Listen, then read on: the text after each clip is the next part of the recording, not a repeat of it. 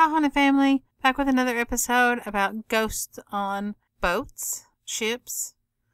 Some very interesting stories, I think. If you've been liking the episodes, like it, subscribe.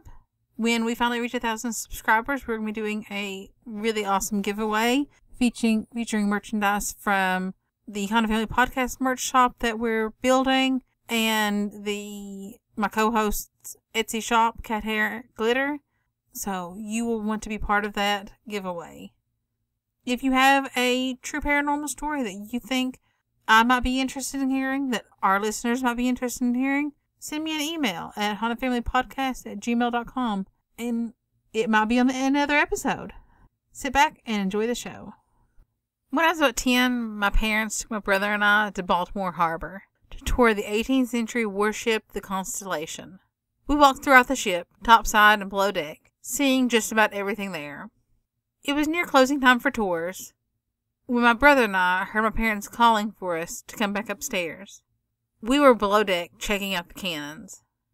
When we went upstairs to our parents, I asked them if my brother and I could go back downstairs one more time before we leave. And of course, they said we could. While downstairs, my brother was walking over to the left side of the ship. I was looking at a cannon on the right side of the ship.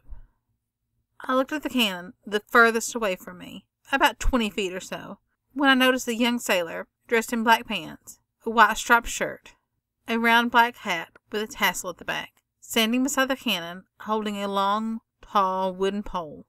I called back to my brother to come see, which he did. I remember saying to the sailor that he sure had a nice ship.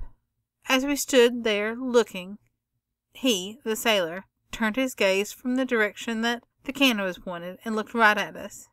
I will never forget the look in his eyes as he stared at us. He did not speak at all, then turned his gaze back towards the cannon, looking out through the gun's porthole. We went back upstairs to tell our parents about the sailor that we had just seen below deck. While I was telling my parents about it, one of the people taking care of the ship came up to us and said that we would have to leave. The ship was now closed.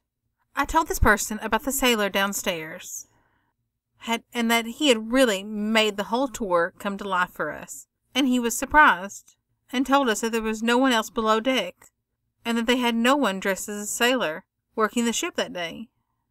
I've recently went back to the ship again, although I did not see the sailor on this visit. Although, standing in the same spot that the sailor had been, looking at the cannon, I began to feel cold chills and the hair standing on the back of my neck. I've been trying to find a description of my experience aboard the Queen Mary, but so far I've been unable to do so. This happened about 5 years ago, when my husband and I were on one of the behind-the-scenes tours, or ghost tours, specifically designed to point out the sites of the many paranormal experiences reported by passengers, crews, and visitors.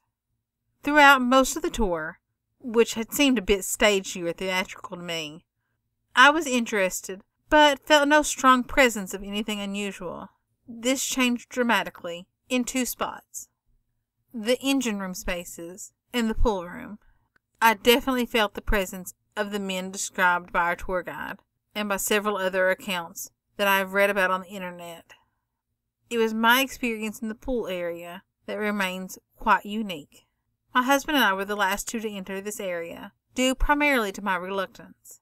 As soon as the tour guide opened the doors, I was struck by the very powerful feeling of shock and dismay.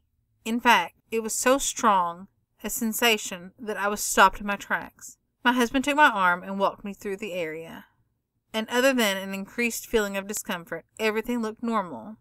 We listened to the tour guide describe the sightings experienced there. Laughter of children, an old woman in a 1930s bathing costume. The stories were compelling, but I experienced nothing. That is, until our group was leaving. As we walked out of the area, I was gripped by the same powerful feeling that I had upon entering. I turned around to look behind me. The pool was filled with water, and there are almost 24 people milling around, both in and out of the pool. I could very clearly see the figure of a young girl, perhaps 12 to 14 years of age, floating face down on the water. It was clear from the expression of terror on the faces looking on that she had drowned. When I was finally able to call out to my husband, the vision had disappeared.